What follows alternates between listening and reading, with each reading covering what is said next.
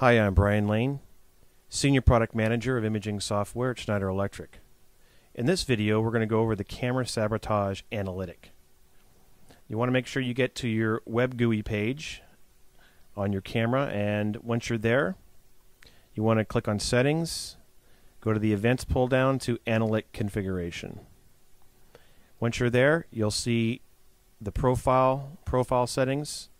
You want to make sure that you already have a profile running at this time and that your scene's already calibrated.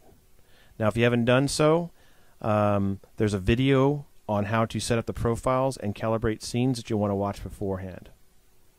So once you've done that, go over here to Select Behaviors and select Camera Sabotage. Click over here on Activate Behavior. The camera sabotage behavior detects scene changes or contrast changes in the field of view. An event or alarm is triggered if the lens is obstructed by spray paint, a cloth, if it's covered with a lens cap, for example. Any unauthorized repositioning of the camera also triggers an event or an alarm. Okay. Now, what you want to make sure is that when you set up a scene for camera sabotage, that you install it as the highest position as you possibly can. You want to be looking down at the scene.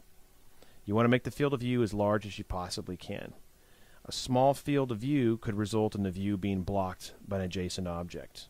And you want to avoid scenes with a dark, uniform background. You want to avoid low lighting.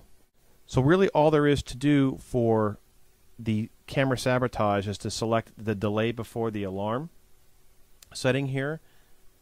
And what that is if you set this for 3 seconds and someone covers the lens for 3 seconds, the alarm will trigger. The alarm severity is to tell the head end how critical the alarm is.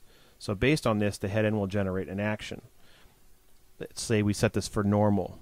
Now that you can see there's 4 different selections you can make here. For instance, if the head end is set for only critical alarms, it won't receive this alarm if I have set it for normal. It will only receive critical alarms. And that's really all there is to setting up camera sabotage. So what you want to do after you're all said and done here is make sure you click on Save. Make sure that you've activated your behavior and that your profile is actually running. Now click on the Live selection. Once you're there, you'll see over here it says Primary Stream. Click on that. And under there, select the Event Stream. And then click on Select.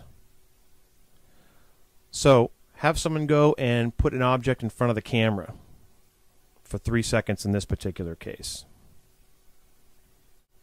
As you'll see here, it says Camera Sabotage. Camera sabotage was detected. Cubicle profile was triggered. Check camera to confirm that it's still operational. Now, have somebody actually move the camera to make sure that it's working. So you can see here, camera sabotage detected, cubicle profile triggered, check the cameras are operational. So I had somebody move the camera, and once the camera was moved, it noticed that there was a scene change, and it triggered the camera sabotage analytic. And that's all there is to the camera sabotage analytic. Thank you.